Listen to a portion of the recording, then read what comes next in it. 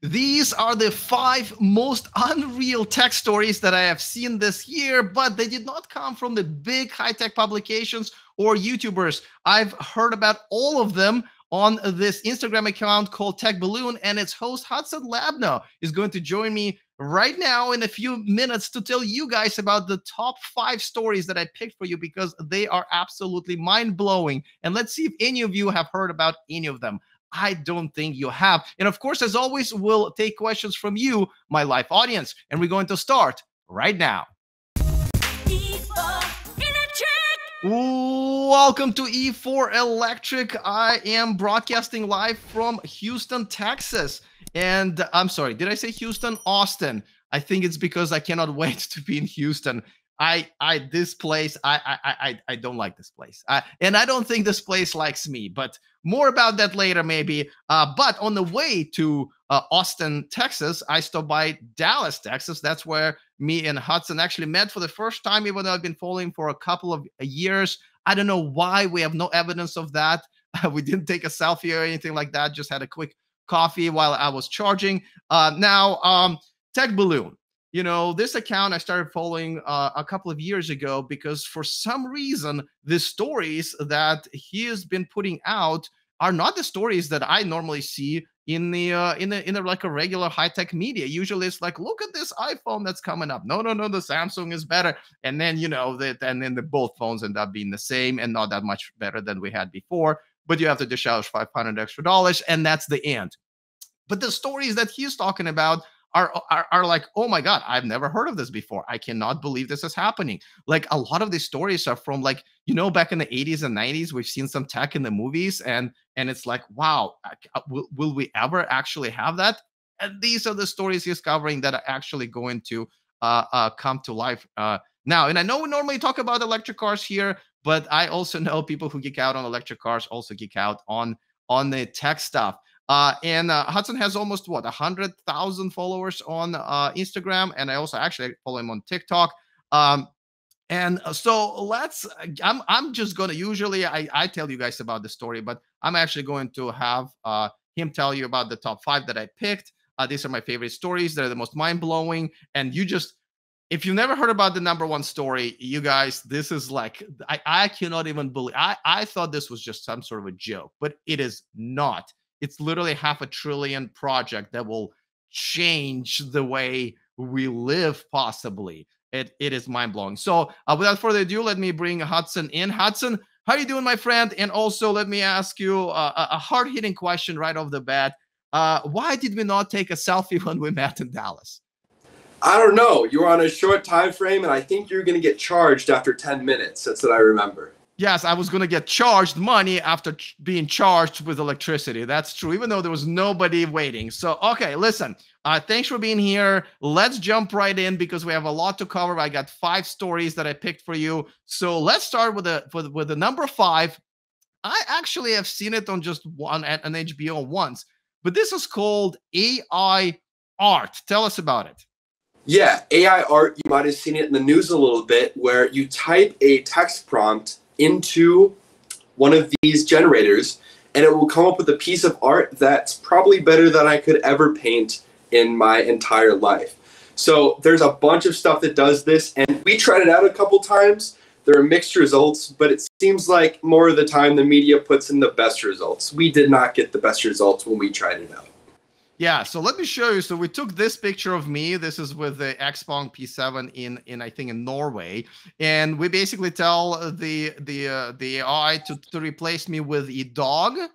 This is what it did for that. A pink fish, which I think did a pretty good job. I don't know why it's humping the car, and also with a beautiful girl, you know. And listen, we all have different tastes, but I gotta say this is not exactly what I had in mind. But at the same time, and you know, you can replace the dog with a cat, and it's pretty cool. But also, you can do things like you can type it in, right? Like, hey, why don't you merge the ocean with my bedroom? And you know, boom, all of a sudden you get something like this. So this is very cool. Now, let me ask you this. So this is an amazing image. Somehow with me, things didn't really go very well with replacing me in the car. why am I getting different results than all this, other people who are reporting on this and getting all these beautiful images?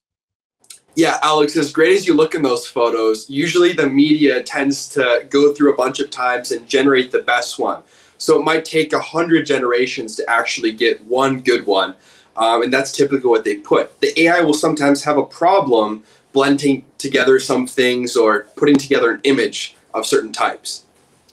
All right, now let's get to the second story. And the second story is one of those things that we used to have, and then they were taken away from us. And now that we're getting it back, we're so excited. Kind of like electric cars, right? Electric cars were a thing 100 years ago. Then now it's coming back, and people are like, oh, new technology. No, it's been around for a while. Tell us about this one that has to do with pretty much everybody who ever traveled on planes. Yeah, so for as long as pretty much everyone can remember, when we've got on the plane, we had to put our phone on airplane mode, but that may not be the case anymore. In the EU, they're going to drop regulations that require you to put on airplane mode, and they are potentially going to install 5G modems on planes. They're paving the way with regulations, first in the EU, and now potentially in the US in the future. But for now, if you're taking a flight in Europe, you can look forward to that. But maybe a couple years, the US might allow you to use your cell phone service on the plane, unfortunately, and someone may just be yapping on the phone next to you, whether that's a good thing or not. Oh, I cannot wait. Crying babies and people talking on their cell phones. I mean, everything I ever wanted. But at the same time, by the way, you might not remember, you're too young to remember that they did have a built-in phones, like satellite phones, into the seats before they were replaced with a screen. So it's kind of like what we used to have, and now it's coming back. So that's I'm looking forward to it, and I'm not looking forward to it. Okay, so let's move on to the third story, and this is the one where we kind of used in the cover because literally it is out of the Terminator movie. Tell us about this one. Yeah, it's totally out of a sci-fi movie. It's coming from a company called Mojo Vision. And what it is, as you can see here, a contact lens that's going to go in your eye. It's going to display images for you, and it has a camera. So let's say you're at the airport and you need to find your Uber. You'll look through this lens and it'll tell you your Uber's down at door D4, and it'll show you that in the lens, which is straight out of a sci-fi movie. So this is something that people will be able to, I mean, right now, I guess a lot of people know this as something that's like Google walking on with their glasses. This is where you don't even need the glasses, right? You put it as a contact lens and it literally starts showing you this pretty much head-up display, like images right in front of you, and you can get a lot of really useful information. I personally would prefer to know if girls around me are single or not, but I'm sure that is coming at some point.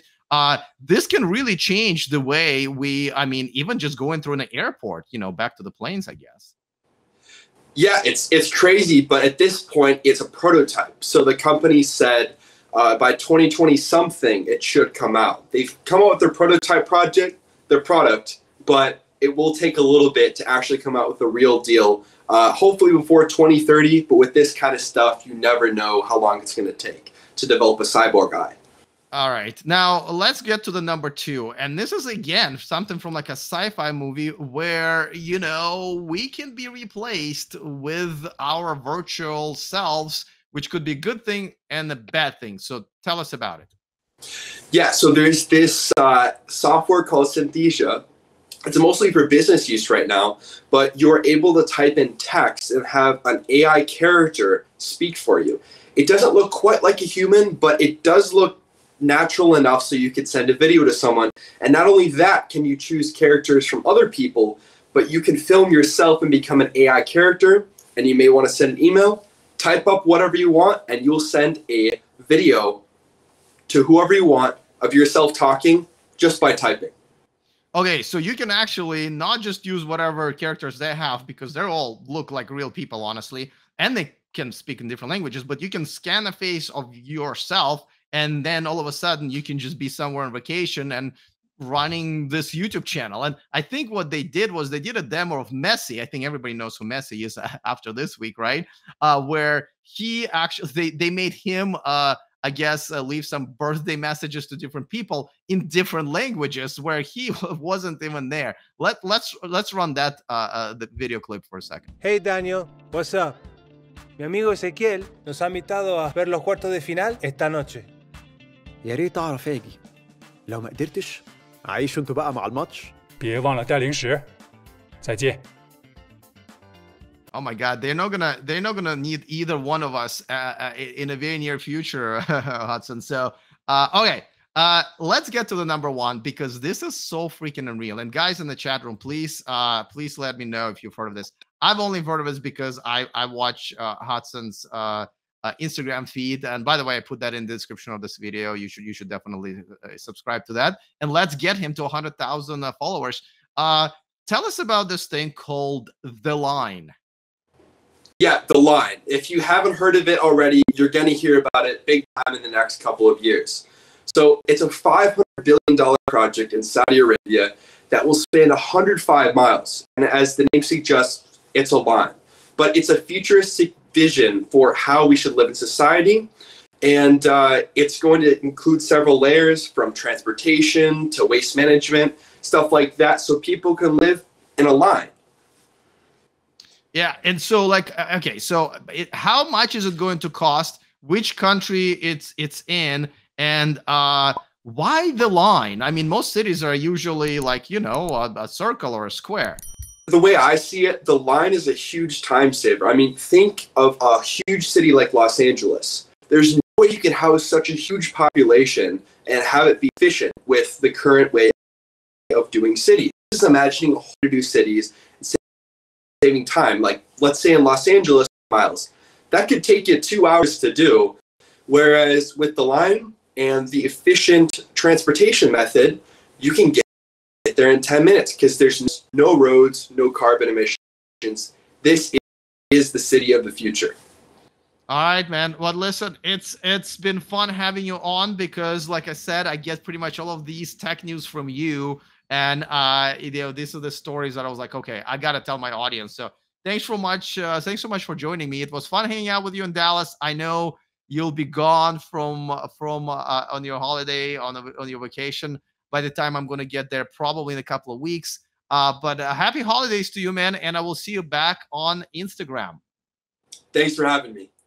All right, cool. All right, and of course, guys, I strongly suggest following him on Instagram or TikTok. All right, guys, it was nice chatting with you, and it was nice having a Hudson on the channel talking about my favorite tech news that I've been kind of gathering throughout the year. I hope you enjoyed it too.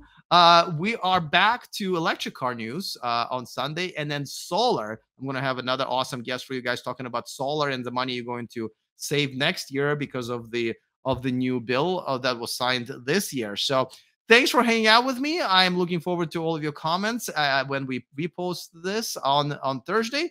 And of course, as always, remember to stay charged.